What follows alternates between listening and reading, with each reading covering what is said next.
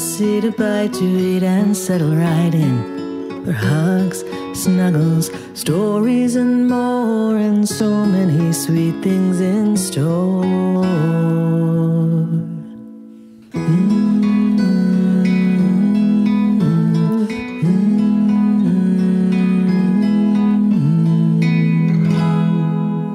Welcome to Afternoons with Mimi.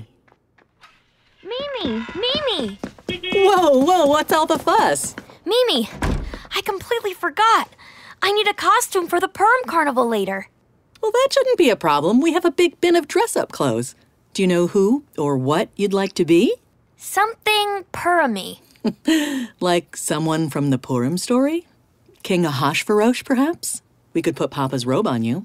I'm not sure. Or Queen Esther. I have this old white pillowcase we could cut up. I think I want to be, Yes? a Hamantaschen. A Hamantaschen? Yeah, a prune one. My favorite. Okie doke, you're the boss. Let me grab some supplies and we'll get started. Mimi, Yes? why are they called Hamantaschen? That's a great question. Slide on over here and let me tell you a little something. You always know the answers, Mimi. Well, I've heard a couple different answers for this one.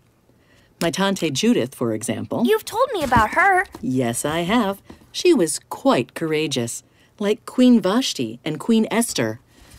Anyway, when I was little, she used to tell me that Hamantaschen meant Haman's ears. Haman? Like the bad guy from the story? Yep. You know, these cookies, Hamantaschen, also look kind of like his hat. They do. Do you remember one time at the carnival when we made hats that looked like that? I do. It was pretty fun. Yours was blue, right? Hold still real quick. Blue is my favorite color. Mimi, this looks so good so far. Well, it's certainly coming along. Now, hold your arm out. Yep, just like that.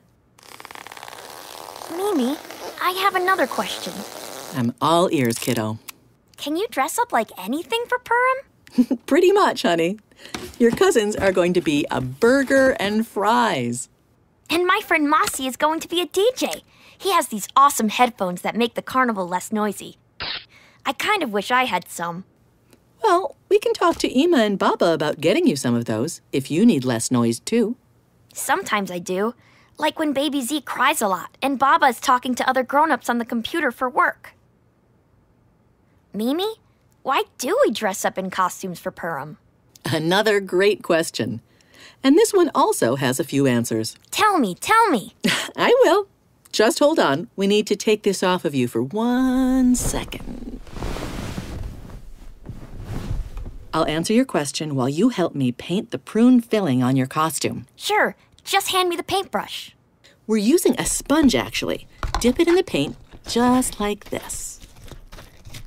Ooh, squishy.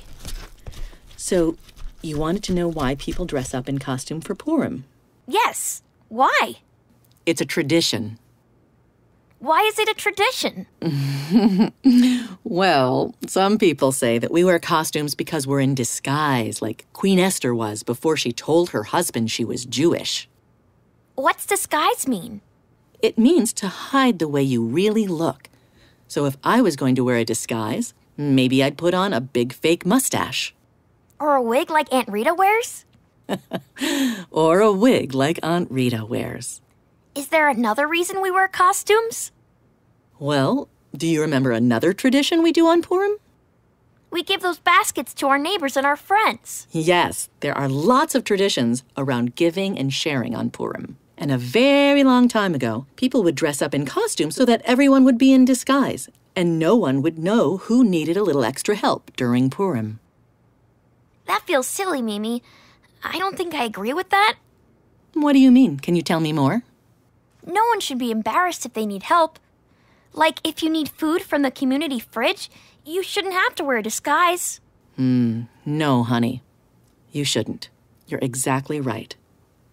Think of the tradition this way. In disguise and all dressed up in costumes, everyone could be equal for the day. You wouldn't know who was a king or a teacher or a Or a baseball umpire.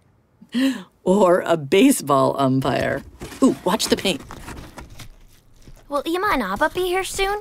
Yes, they will, but I'll make sure this dries in time. Now this is a fine-looking Prunhamantaschen costume. Before we finish up, any other questions? What? I said, any other questions? Yes. I just thought of one. Lay it on me, kiddo. Why do we boo at Haman? Because he's the bad guy. Yeah, but you and Ima told me booing is rude. Like at soccer practice. We don't boo the other team. You're right. So, let's think about the Purim play or Purim spiel we'll watch. We know that when we're doing that, we're not booing or yelling at a real person. We're kind of playing a game, and we make noise whenever we see the bad guy. Haman? Yes, Haman. So is it tradition? Yes, it's a tradition. And it's okay to boo during that part because it's part of that story and you're playing. But don't do boos in real life. Don't do boos in real life. Oh, this costume looks perfect. The most delicious Prunhamantaschen I've ever seen. Thanks, Mimi. Do you think my friends will like it? Oh, they'll love it. Mimi, who are you going to dress up as? Guess. Boo! That's right, I'm Haman. Ooh, let me grab my coat and we'll head out. Mimi, Yes, Neshama Shuli. this is going to be the best Purim carnival yet. You said it, kiddo. We'll be right there.